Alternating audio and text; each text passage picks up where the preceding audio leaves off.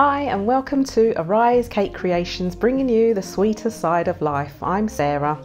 On this tutorial I will be teaching you how to make this beautiful and delicate Phalaenopsis flower, commonly known as a moth orchid, and we'll be creating it in sugar, in gum paste. If you like what you see, then carry on watching. As always, I will leave all of the information in the description box below and any related content in the iCards. So let's get started.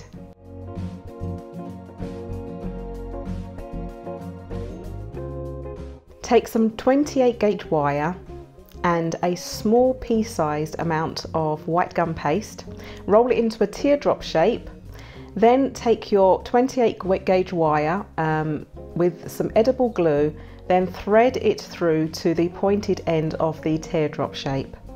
Make sure you secure the end of the pointed end where the wire is securely to make sure that teardrop does not actually move from the wire.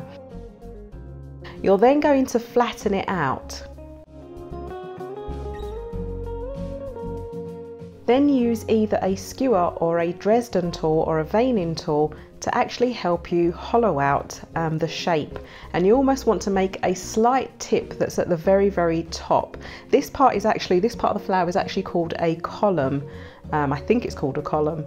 And you just need to keep kind of going until you've actually got like a hollow shape and a tip at the top.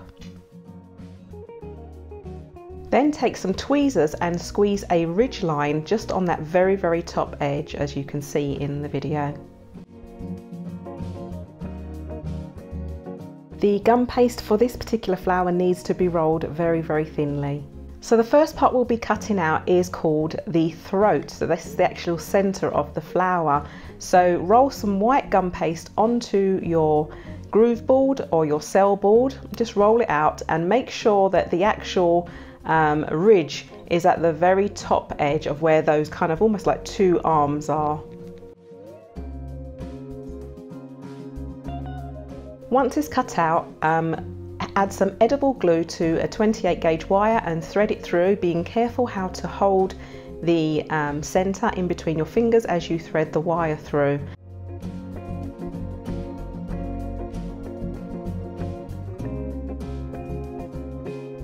Take a small piece of gum paste and add it right to the very center. Then take some tweezers and just squeeze either side so you have a line going through the middle.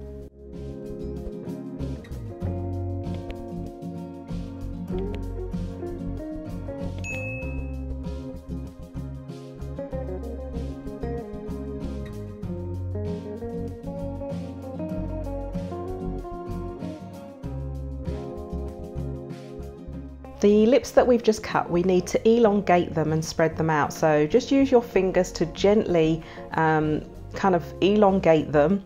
And then what we're going to do is curl the ends up so it kind of curls back towards itself.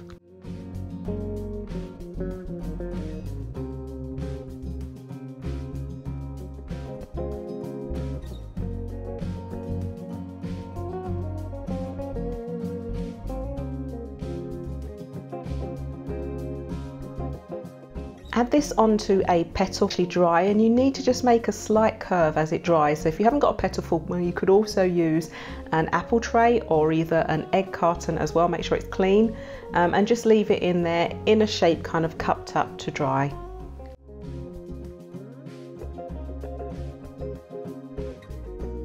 We can begin making the sepals. Now there's 3 of these, so roll your gum paste onto your groove board or your cell board. Make sure that when you cut it out, the groove is through the center. Take your 28 gauge wire and add some edible glue to it and thread it through.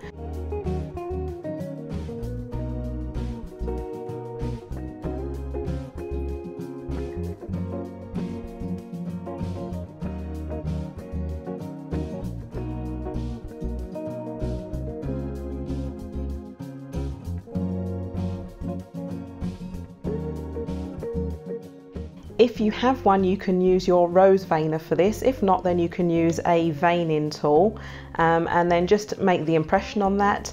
Then just soften the edges and lay it down into a spoon so that it has a gentle curve to it, and allow it to dry. We can then move on to cutting the petals. Now the petals is exactly the same process as the sepals. Roll out your gum paste onto your board, cut it out, actually vein it in your veiner or use your vein tool.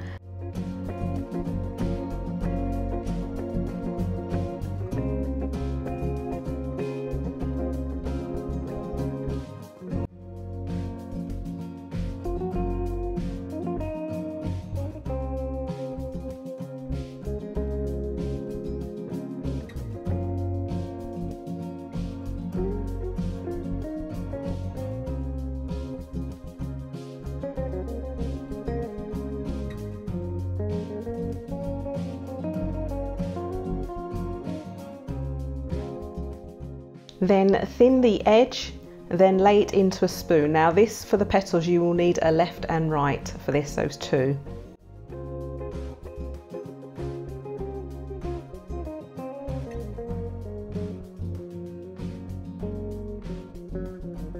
Once everything has been cut out, leave it to dry for at least a few hours, but best if possible overnight. Take some 24 or 26 gauge wire, make a hook in the end of the wire.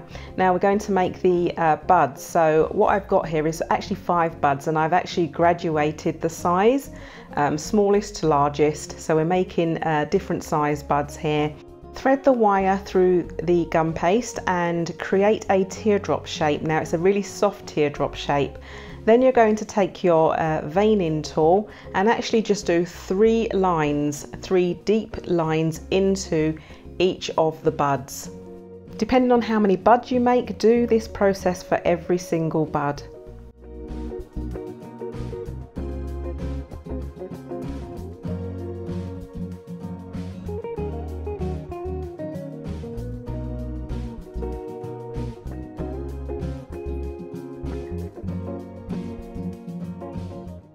Before dusting, make sure everything is dry first. On this particular species of moth orchid, the colouring is actually quite subtle, apart from there are a few dots and lines and squiggly lines that occur in the centre.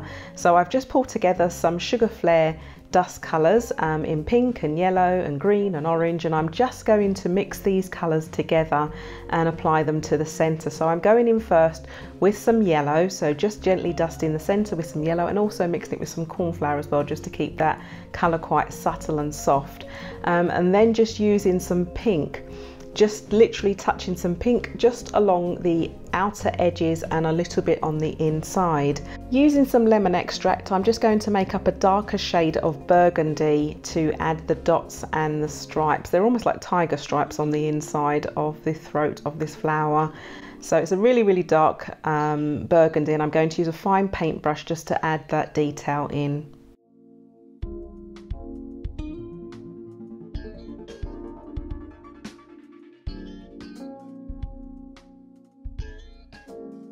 Also add a touch of yellow to the column part of the flower, and also I've just added a touch of yellow to the 2 petals as well, just at the base.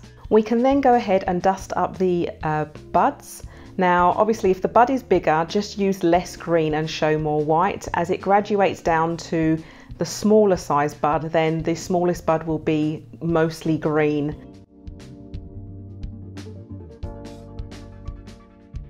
We can then begin assembling the flower together. Now start with the throat part and bend the wire at a right angle.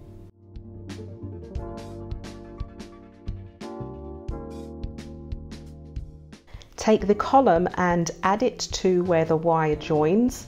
I should add the colour tape that I'm using for this is mid-green. Don't forget to activate the glue by stretching the tape, and make sure that you actually tape the tape right underneath both the column and the central part of the flower. Now be very, very careful when you do this, because these parts are very, very delicate. We can then go on to taping the petals, so both the left and the right petal. Again, just be very, very delicate with the petals, because the gum paste was rolled so thinly. These are very delicate, so just continue the process of actually taping both these petals to the centre part of the flower.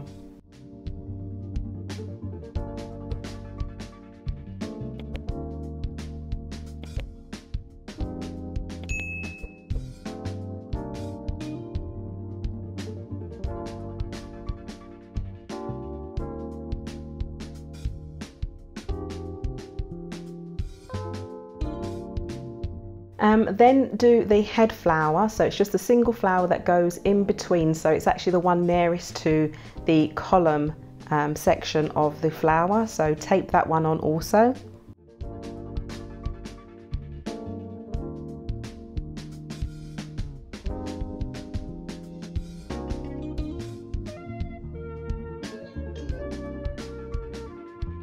Then tape the lower left and right sepals on as well. Each of those just go either side at the bottom.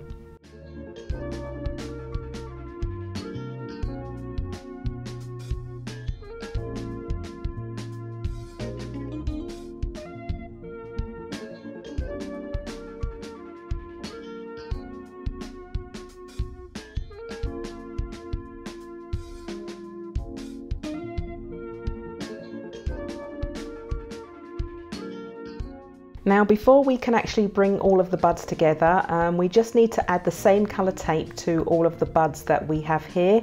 So just do that for every single bud. Just tape the tape down very tightly until all of them are covered. Assembling the buds, we will start with the smallest one first. Now just put a slight kink in the first one, and then on the second one just add a slight right angle so that we can actually bring them together and begin taping them. Continue this process all the way down by staggering each bud slightly lower than the one before.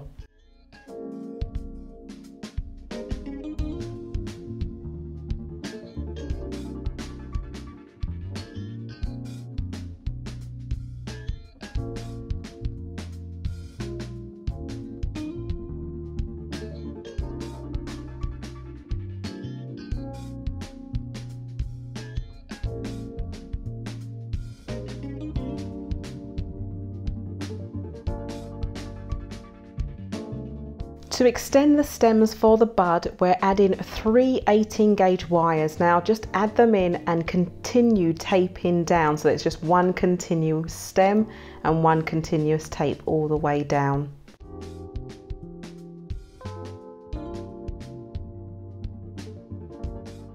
Bend the bud stem at a right angle, so there should be 2 kind of right angles, and one of those angles we're actually going to add the flower to it. Now you also need to bend the flower slightly at a right angle as well, just a slight curve, so that we can add the buds and the flower together and tape them together.